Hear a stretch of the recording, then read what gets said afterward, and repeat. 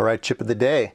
This is a DMG1024UV, dual channel MOSFET, which is nice. They're both N channel, so you can turn things on. And they come in a super tiny little package. It is a what is it? A 560, yeah, SOT563, which is teeny tiny. It is a cool part though. It has 20 volt breakdown, but it'll do an amp. Let's see here. Where is the amps on this side? I guess it's on this side. Trust me, that'll do an amp. Let's see here. Gate threshold of volt. Ohms, 0.3 ohms.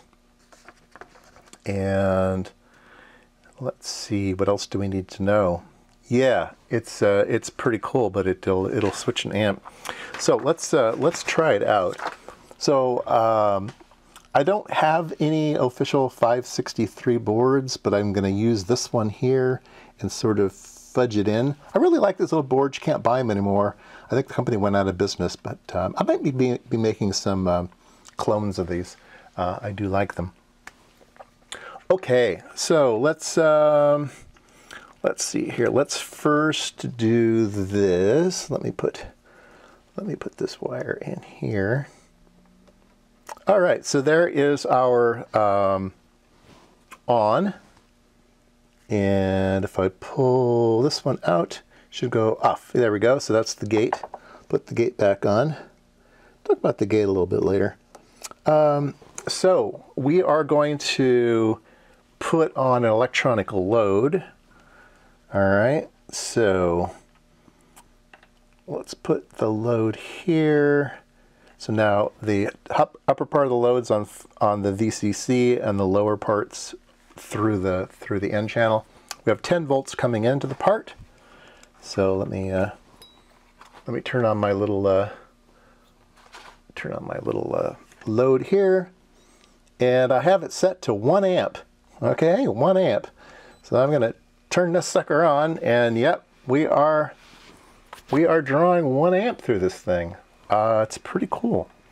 So let's measure the voltage across the part, because it should be like 0.3 ohms or something like that.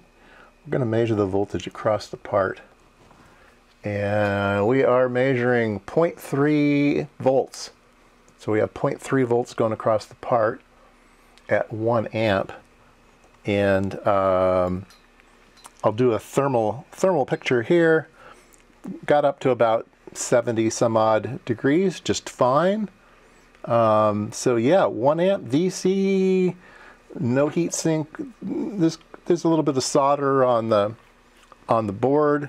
You get a little bit of heat sinking from the traces and stuff, but because it has such a low on resistance, it can get away with drawing an amp.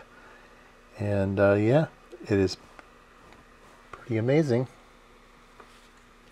All right, so I wanted to talk about the gate. Here is an FET, and I'm going to have this ground, and there's going to be some load here, and there'll be some plus V up here, so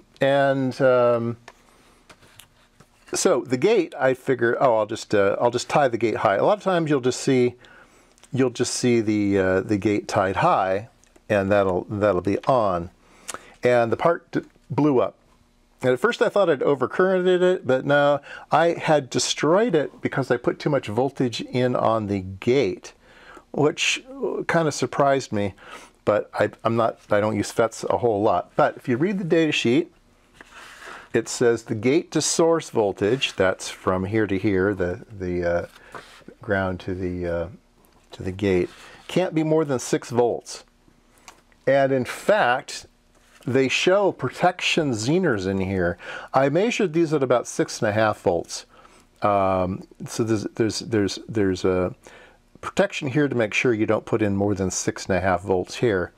Now, if you just tie this directly to VCC, what you're going to do is you're going to put a whole bunch of current through these Zener diodes, and you're going to blow the Zener diodes, and then once the Zener diodes are blown up, you're going to blow up the part. So yeah, boom, boom, boom, everything blew up. Then I took a, so I got rid of this. So then I said, oh, I know, I'll be smarter about it. I'll put a 10K resistor here and have plus V out here. So the 10K resistor then goes into these Zeners and it clamps it at about 6.5 volts, okay? And that might be okay. I don't think so, because I think those Zeners are in there so that they never, ever, ever have to do any work. So then what I did was I did this. I put another 10K to ground. So I have 10 volts going in, and I'll only have 5 volts on the gate. So that's what I have over on the setup over here. I'm only putting 5 volts in on the gate. Now, how much do you need on the gate to make it operate?